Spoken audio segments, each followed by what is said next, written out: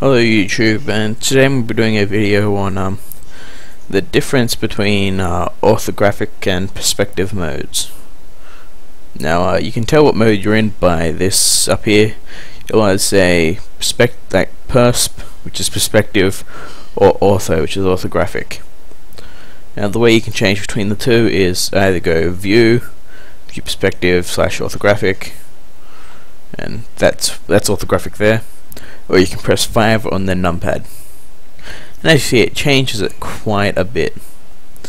Now what orthographic is it doesn't have any bending, or it doesn't warp to what view you're at.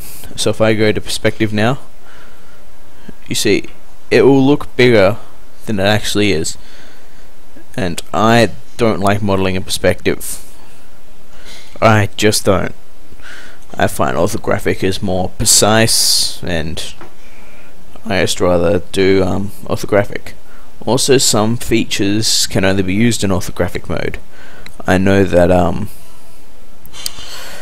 background image can only be used in orthographic mode, and you have to be viewing like front or side or something.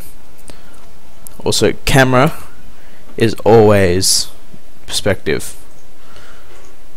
Yeah. If you try to go ortho when you're in camera, it will send you out like it did just send for me. So yeah, perspective is generally always better for modeling, or it's my favorite for modeling. I'll only ever be using perspective if I forget about it, like if I'm not paying too much attention. But also, a way to get into perspective mode is to go into camera mode and move out of camera mode straight away. Now yeah, so if you're in camera mode, like your camera, view camera, numpad O, and you middle mouse click and you drag so you're moving the screen, you'll see now it's perspective.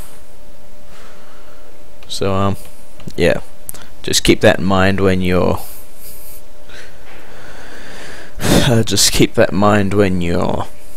doing something with the camera, and you just drag out that you're in perspective mode after that.